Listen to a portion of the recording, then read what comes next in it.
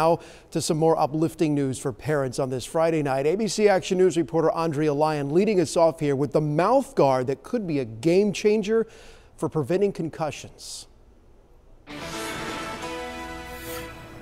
Light sensitivity, your head's kind of aching. Youth sports, the most common and dangerous time to take a blow. So it's painful. At just 11 years old, Luke Greenman felt his first concussion. And this kid just came in and blindsided me. You're getting hit in constant impact on every single play. It's a thought on most football players' minds. I feel like we have tools that most schools don't have. And now a top priority for All Saints coach Stuart Weiss. It allows us in real time to see if a player's taken a hit. All Saints Academy, now one of just 4 schools in Florida, testing these smart mouth guards. All of the data will actually be uploaded and it will be synced with the game film. This fall, just 50 schools and colleges nationwide are using the new technology to track concussions and why they're happening. And it will tell the amount of force that he had in the direction of where the force came from. Monitoring the players through these sensors. Coach Weiss has had his players using the guard since last spring. What we've found most of the time, the really big hits are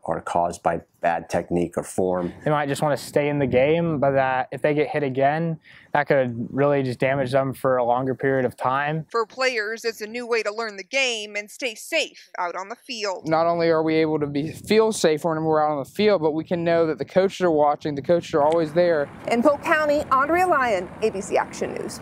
We want to take this a little further here because it's really important for parents to know the signs of a concussion. Come in close here and watch out for these signs. If your kids look dazed or stunned, if they move clumsily or off balance, answers questions slowly, loses consciousness, or even if their personality changes, these are all potential signs that they may be suffering from a concussion. If it gets worse, go ahead and take them to the hospital right away. As